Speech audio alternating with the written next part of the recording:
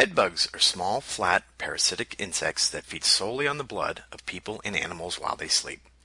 Bedbugs are reddish-brown in color, wingless, and range from 1 millimeter to 7 millimeters. Bedbugs can live several months without a blood meal. Bedbugs are found across the globe from North and South America to Africa, Asia, and Europe. Although the presence of bedbugs has traditionally been seen as a problem in developing countries, it has recently been spreading rapidly in parts of the United States, Canada, the United Kingdom, and parts of Europe.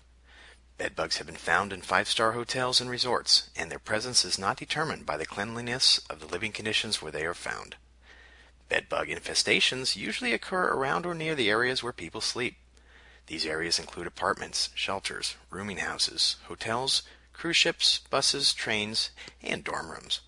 They hide during the day in places such as seams of mattresses, box springs, bed frames, headboards, dressers, inside cracks or crevices, behind wallpaper, or any other clutter or objects around a bed.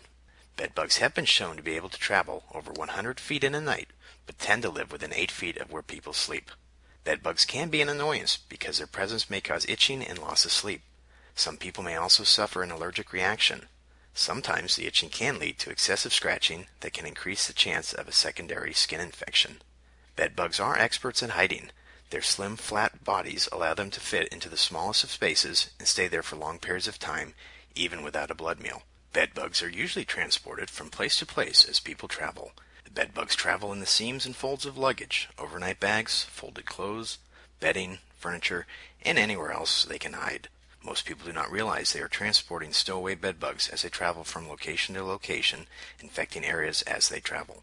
To learn more about bedbugs or other environmental and indoor air quality issues, please visit the website shown on the screen.